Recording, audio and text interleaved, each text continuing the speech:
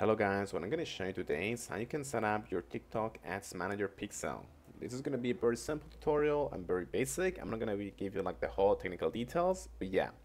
Now this is very simple guys. You just have to go to your TikTok Ads Manager and click on Tools. Now you're basically going to click on Events. That's going to take you here to the Event Manager, as you can see. Amazing. And now, well, first of all, before this, you're going to be asked to send like a verification code to your email. Okay, so you're going to just do that. But now you have to click on Connect Data Source. Click in here.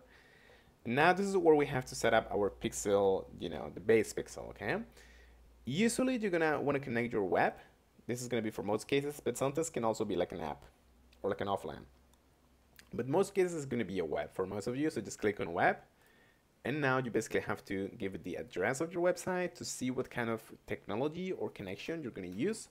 I'm going to make something up, okay? I'm going to say Nike.com, for example, and I'm going to click on next. Let's say this is my website, right? Nike. Okay, so let's click on next.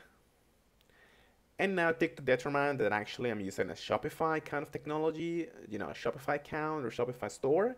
So I'm going to go with this, okay, guys? So just go with the recommended, technology. And now click on next, and TikTok is going to give you all of the steps, so you just have to follow them. Okay, it's very simple.